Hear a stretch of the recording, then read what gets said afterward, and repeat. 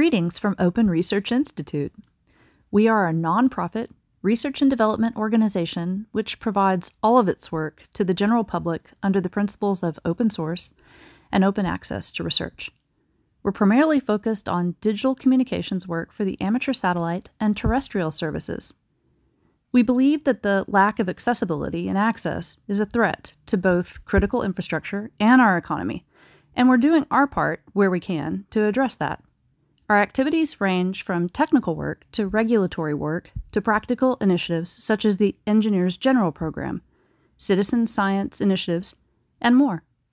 So what do? We do FPGA design and development for microwave band multiple access amateur communication systems.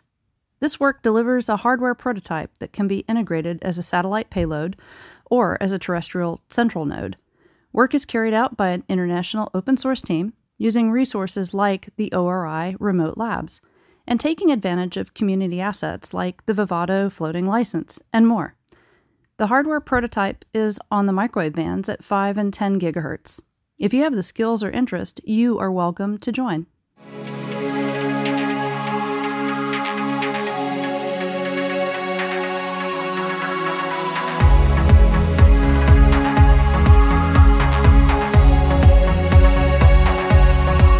Open Research Institute is the fiscal sponsor of the M17 project.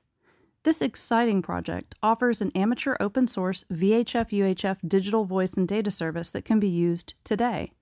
Multiple hardware options are available or in rapid development. Ambisat-inspired sensors.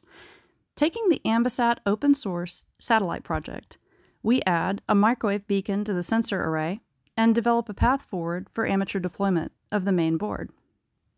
ORI does regulatory and legal work. On the 2nd of September, we received the third and final, in a series, regulatory results from the U.S. government on a year-long effort to free the amateur radio satellite service from ITAR and EAR. Open source satellite work is free of both ITAR and EAR, and publication rules have been clarified. This is the best possible result. The entire body of work, from the CJ request to the advisory opinion, is donated to the amateur community at no charge, and all documents are available from the ORI repository. The link is in the notes. Current regulatory and legal work concerns debris mitigation and open source. There is a lot of good news here, and you are invited to be a part of it. The IEEE Space and Satellite Symposium is a half-day virtual event on the 30th of October 2021, and all recordings will be made available. The theme emphasizes the intersection between amateur radio satellites and information theory, which involves the study of digital codes and modulation. IEEE Computer Society and Information Theory San Diego chapters are co-sponsoring the event. Open Research Institute is the logistics sponsor. Speakers so far will present work on the QO100 narrowband modulator, link budgets for a new approach to Ambisat, information theory with respect to music, and open source LDPC work targeting FPGAs. 2 pieces of space and satellite themed music will premiere as part of the event, and there will be an information theory analysis of the work. If you have ever wondered what the connection between math and music looks like, then this is your chance.